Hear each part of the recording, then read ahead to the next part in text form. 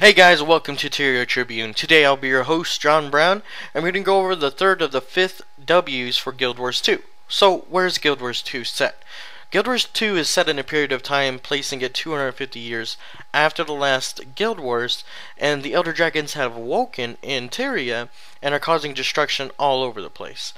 The 5 playable races have to try and stop the dragons before it's too late. The humans used to be a dominant race, but now only have one remaining kingdom, Kryta. They have developed a number of different cultures in Kryta due to refugees trying to hold together any part of what they once called home. Most humans are dedicated to the 6 human gods, although in the past 200 years the gods have stepped back and let the humans stand on their own. The humans have a monarchy which ministers make law proposals to the queen, who then decides which laws to infringe on society. Now, the Char. The Char are large savages that have renounced all religion and have become a military state who are brought up as warriors from birth. They are angered by the Char worship, but yet acknowledge all other races' gods as beings of power except for the humans. Their culture, society, technology, and relationships are all centered around supporting warfare. The non-military deeds such as farming are done by their young, elderly, and injured. Weakness is not taken lightly in Char, whether become a gladium, which is a Char who lost their warband, or have their name stricken from Char history period. The Norn are hunters, and their skills in tracking, stealth, and killing make them very desirable allies.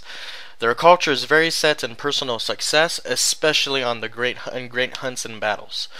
They do not fear death, as they do believe immortality can be earned by the brave and the strong, but they do fear becoming weak, causing them to always prove themselves.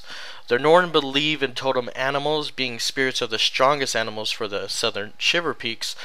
The closest thing the Norn has to leadership is the respect that one gains from other Norns by performing well-known heroic acts.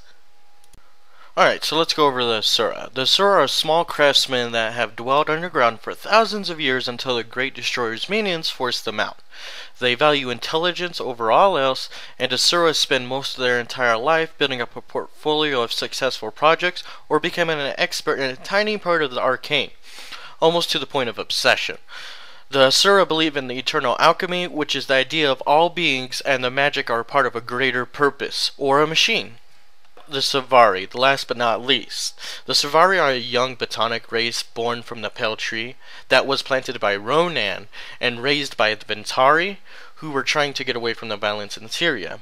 They are very honest and a direct race, and they view individual experiences and wisdom as what makes them unique from one another. They have agnostic views towards the human gods, but want proof of their existence. All in all, the races have to stick together and become unified to take down the dragons that now threaten their existence.